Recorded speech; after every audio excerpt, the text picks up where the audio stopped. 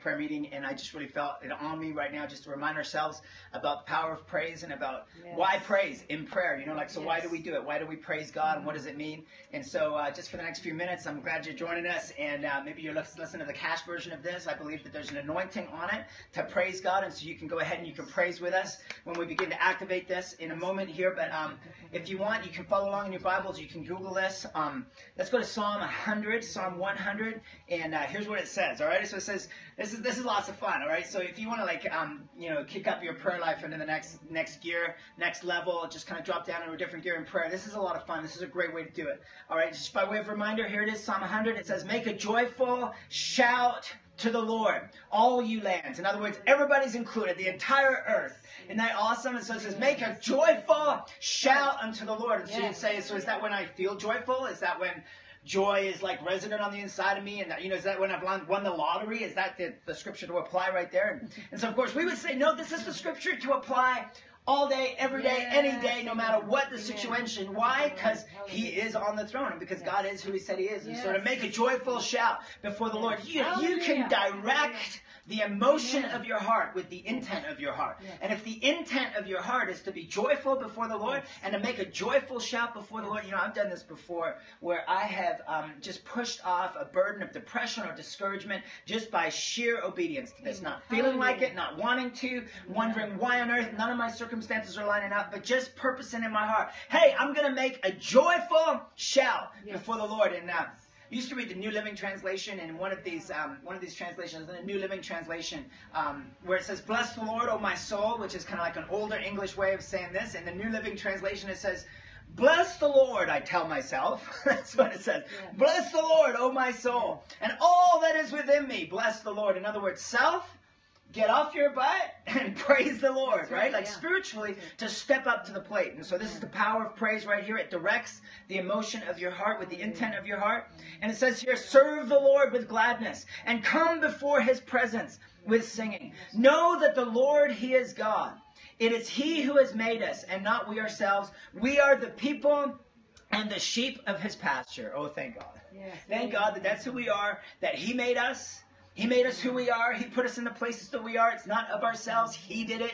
Glory to God. And so therefore we can come before his presence with singing. Come before his presence with singing. Listen, very often, I don't know about you, but I try to come before the presence of the Lord with whining, or with complaining of, oh God, you've got to help me, You know when that shifts and that begins to turn around? Because God listens, and he comes close, and he's a friend that sticks closer than a brother. But when that prayer time begins to shift and begins to turn around? When I say something like, "But God, I know that you're still on the throne. Amen. And God, today I humble whatever's going on in my own heart. God, these circumstances that I don't get, as soon as I change the positioning of my heart to honor him and to worship him and to sing before him," it says, "come before his presence with singing." That's when the prayer kicks into high gear. Right there. Okay. Number verse 4 of this psalm right here, it shows us why we do this. And this is there are many ways to enter God's presence all through the blood of Jesus, but there's different ways into his presence, if you understand what I'm saying.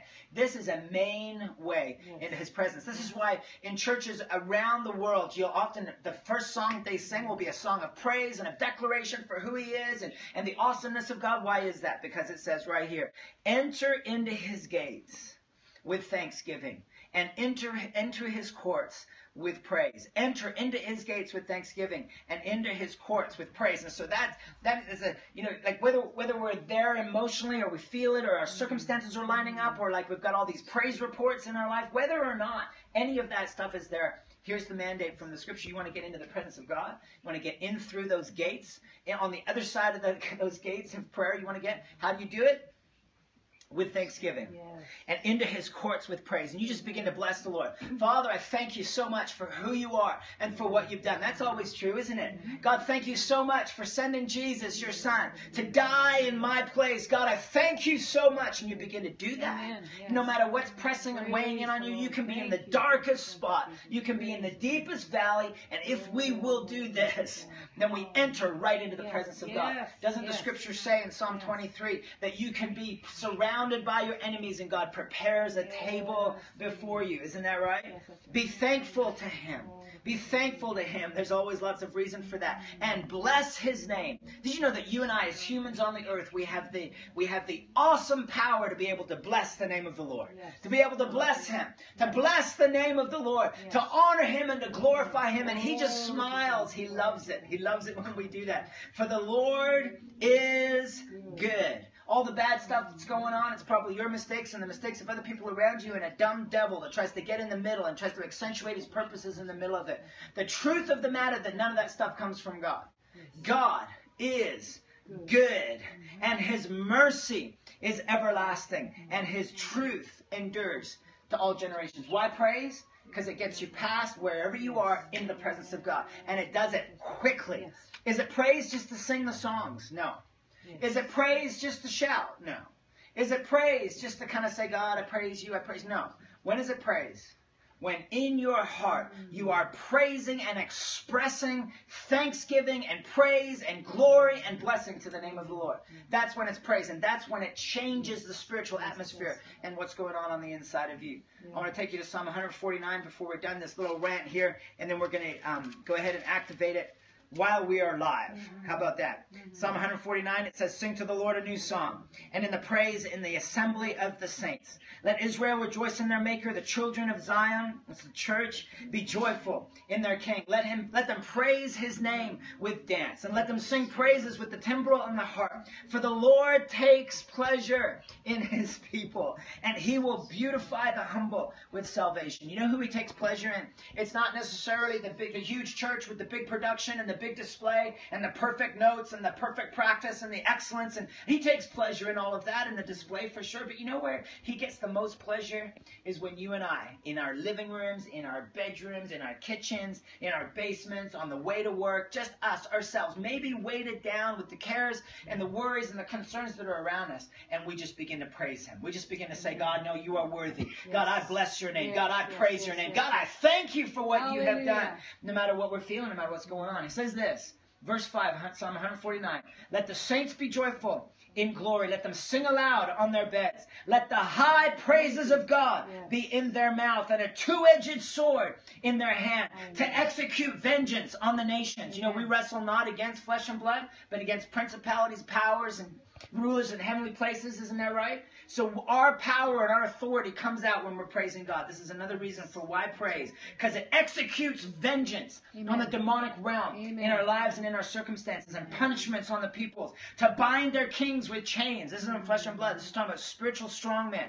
To bind their kings with chains and their nobles with fetters of iron. To execute on them the written judgment of God, which is the word of God, which is what? The judgment that's coming upon all evil everywhere for all time. The judgment that's coming. And it says here that this honor have all the saints. So praise the Lord. Isn't that amazing that when you and I are just praising God, it's just kind of like, you know what, God, I praise you. God, in the middle of this situation, I praise you. God, I bless your name. I give glory to your name, God. That when we're doing that, a spiritual dynamic that's happening is that vengeance is coming. It's a spiritual, it's a weapon of spiritual warfare.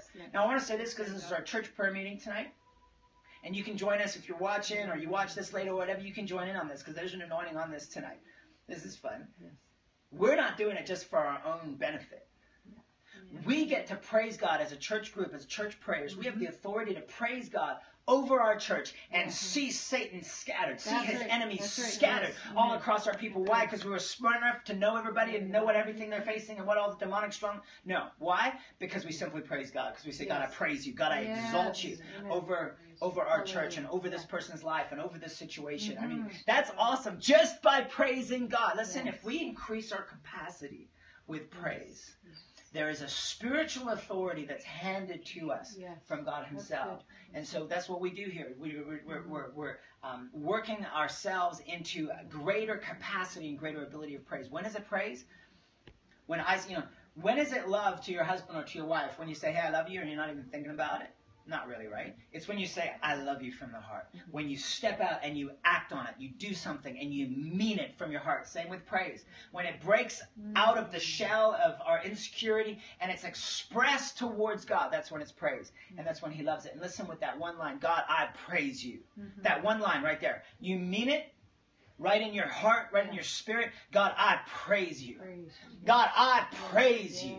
God, I praise you. When you do that and you mean it, even if it's the same words over and over and over, as you mean it, it increases your capacity and increases your dominion, your authority over the enemy, because praise is a weapon of prayer. And it's the way into the presence of God. Amen? Amen? And so before we finalize this broadcast, here's what we're going to do. We're just going to go ahead and praise. And none of you guys have to get on the broadcast if you don't want to. You can stay kind of where you are. But follow me around with the camera. We're just going to go ahead and we're just going to praise God. Yeah.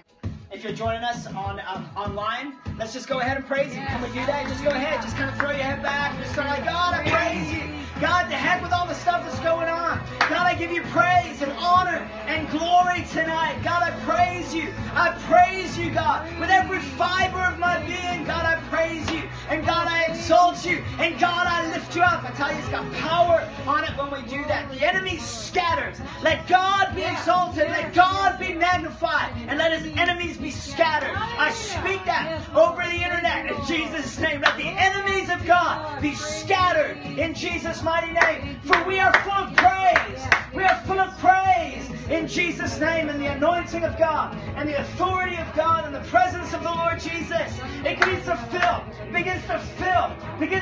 this very place. And God, we pray out over our church as we praise tonight for your presence to fill every place, for your presence to fill every heart in Jesus' mighty name. God, we praise you. We praise you, God. We love you so much, God. We're thanking you and honoring you and giving you glory in this place. Be exalted, God, and be lifted up over every life that's praying this right now in Jesus' name. God, be exalted and be lifted up. Let righteousness and peace and joy come. All those things of the kingdom. Let righteousness, peace, and joy, let it flood forth in Jesus' name as we begin to open up the gates of the presence of God, as it becomes unzipped over our churches and over our lives in Jesus' mighty name. Let the power of praise, let it rule and it reign in our spirit in Jesus' name. God, be exalted, be honored and glorified. Hallelujah.